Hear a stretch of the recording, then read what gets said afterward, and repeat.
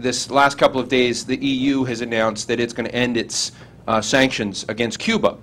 And to some degree, I've always been interested in if you could open up pathways of some sort to Syria without necessarily appeasing the bad guys.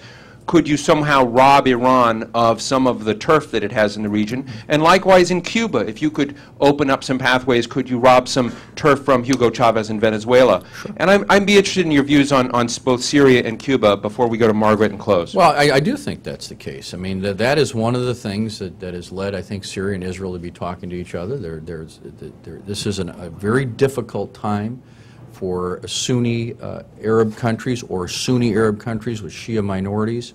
So this is a delicate time when this whole Iranian situation is so potentially destabilizing, along with the complete instability in Iraq, that there is a moment where they may see it in their interest to do it. So yes, I think that's very positive, and the Israelis are seeking to do this.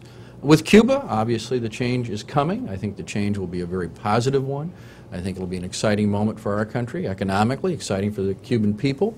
And yes, I do think it will help us countering those that badmouth the American people and the American government in South America, because the Cuba thing has been a whipping boy that they've had forever. We eliminate that and have a decent relationship with an improved and democratic and respectful of human rights Cuba, and I think you can have enormous value throughout the region.